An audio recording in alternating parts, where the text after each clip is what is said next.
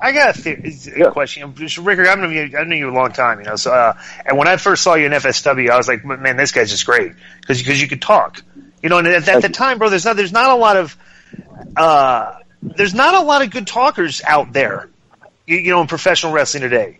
Like even on the indie scene. And when I saw you, I was like, man, this guy's just got it. Why is he not in WWE? Why, for whatever. But bro, when I saw you work, I was like, okay, this guy gets it. He works smart. You don't have to go out there and kill yourself. You don't but here's the worst thing though. When you work smart, sometimes you get criticized for it. Like you're not doing enough. Absolutely. Bro, and that's dude, bro, because the thing is, it's like, I remember, didn't Meltzer kind of bury Impact for putting the belt on you? Saying in this day and age, something. I'm not the champion for this day and age because of my style or whatever. Right. He said your champion needs to be a guy that go out and having great matches every night. And I'm like, since when did that? I mean, bro, all you have to do in professional wrestling is be a serviceable, decent professional wrestler, and you have to be able to talk. Okay, if you're a wrestler and can't talk, I'm sorry about it. I just don't. Bro, I'm going to give you an example. I'm going to give you a good example. Eddie Edwards, right? Everybody loves Eddie. Good guy. Mm-hmm. But, bro, when he was on the mic, he had no charisma. You know what I'm saying? And that hurt him, Well, yeah. I was just going to say, this isn't going to be popular with the smart marks, but it doesn't make money.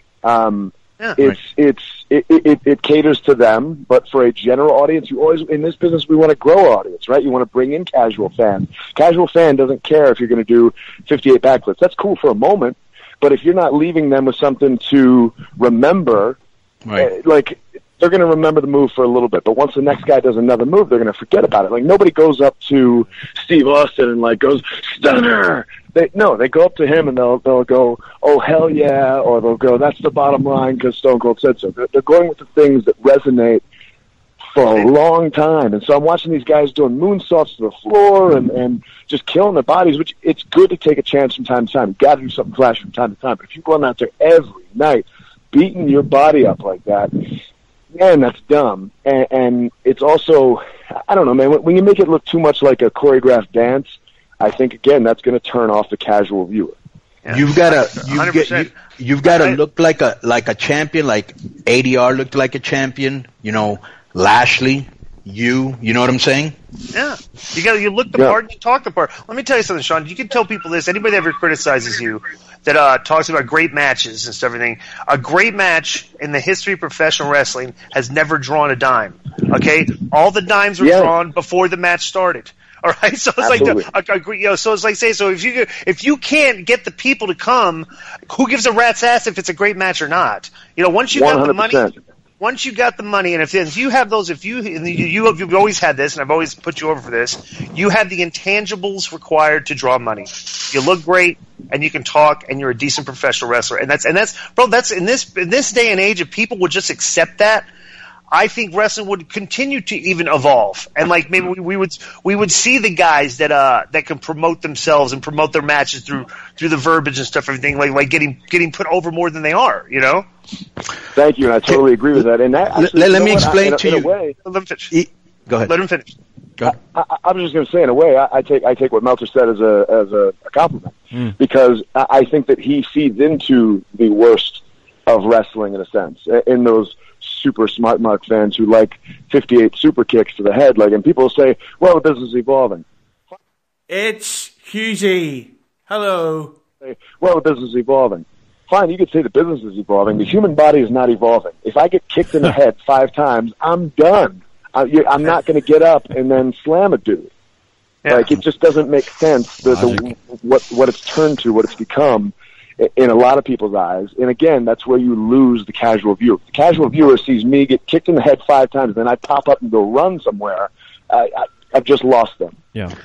Let me give you a little. Wait, okay, now let me talk. Boom. Okay.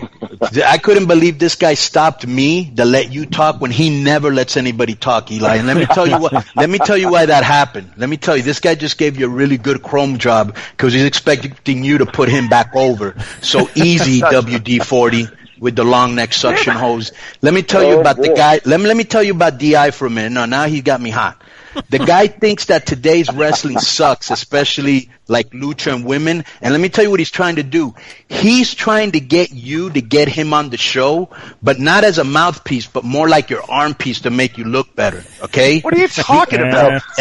Bro, let me tell you what he wants to do.